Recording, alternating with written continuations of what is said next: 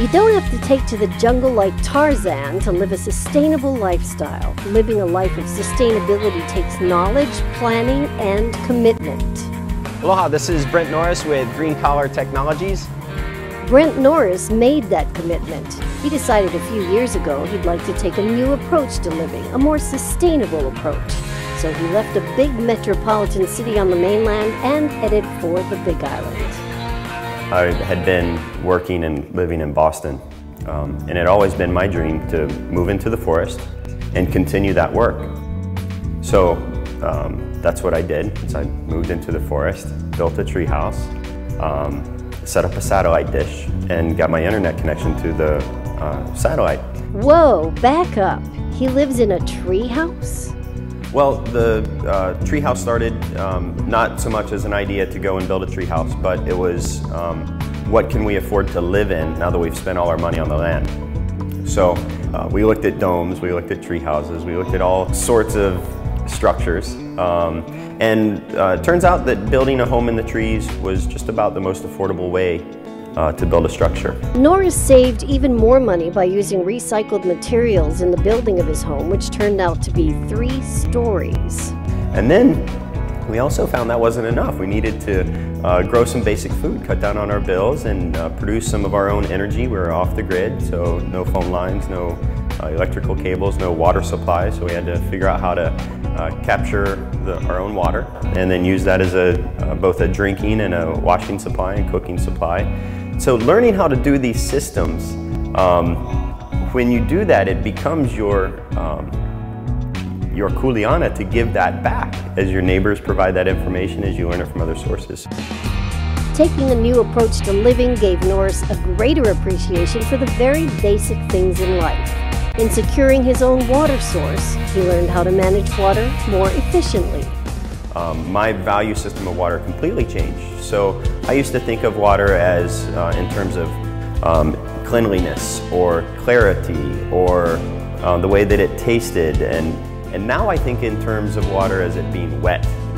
You get a real appreciation for something that's wet. If you don't have a source to go to from a faucet regularly, when you catch your own water, then you're just happy that it's wet, that you can take a shower, that you can cook and do these other things. So the quality of the water seems to go up with the spirituality of its use.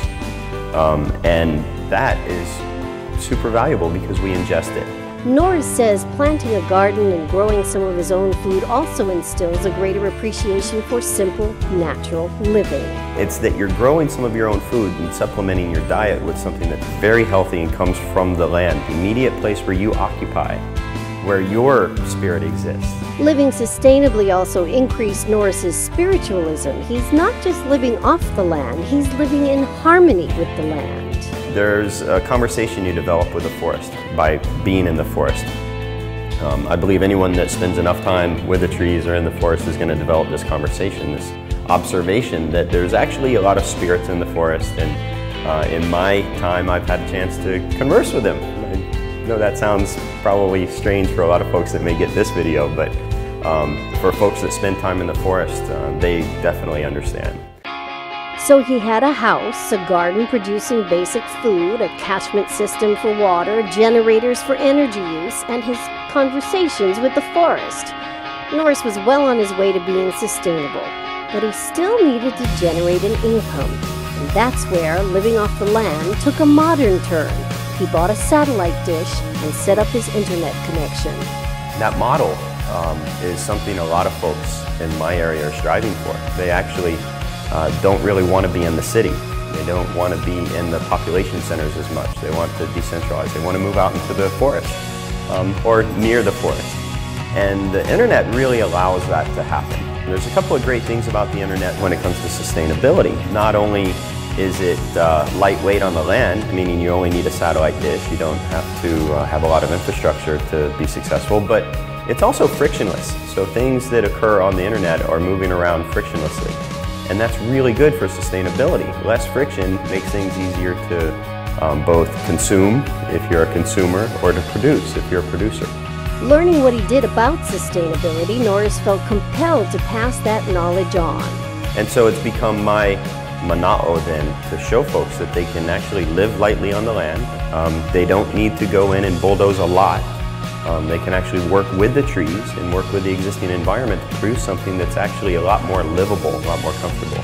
So if they want to work on the internet, they can still feel like they're actually in the forest. If they want to drive and commute to work every day, they can do that too, but they don't have to tear all the trees down to do that. Norris's nonprofit Green Collar Technologies is the conduit between educators and students.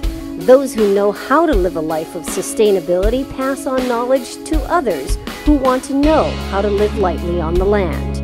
He and other educators across the island offer courses in rainwater harvesting, organic gardening, and alternative energy basics. So in the course of a couple of hours, someone can attend one of our classes. They can understand what some of the good foods are to grow, meaning easy to grow, easy to get started, low maintenance. And then they're able to do their soil preparation. They're able to understand when to harvest a certain food type. And mostly what we're providing is inspiration. Green Collar Technologies is in the High Technology Development Corporation's incubation program. Norris sees that as a valuable asset, especially for the Hilo Innovation Center's high-speed wireless connection. It enables me to come out of the forest with a fairly slow internet connection, get a high-speed connection, do all my heavy lifting in town, teach a class in a real classroom, really nice environment that's close for everyone else to come to. And for us, it provides just tremendous value in being able to do that. So I think we're getting the better end of the stick right now with the incubation program. Norris wants to continue the relationship with HTDC as long as possible, and he says he'd like to be in a position to give back to HTDC. To help them get into other innovative technologies. So not just working on a frictionless digital economy as we're doing now, but also help them with energy needs, to do green IT. So to help the Innovation Center really harness the web and sustainability in a way that makes the center itself more sustainable. Norris says nonprofits have a special responsibility, especially in green technology or sustainability, to be as transparent as possible.